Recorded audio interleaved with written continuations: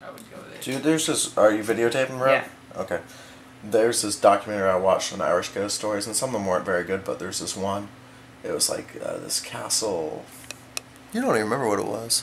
Which one? Castle of something or another, and dude, there was this being called It.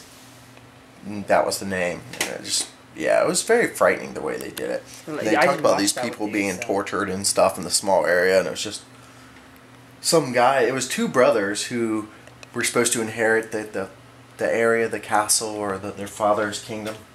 And okay, that's enough. Just wanted to capture that.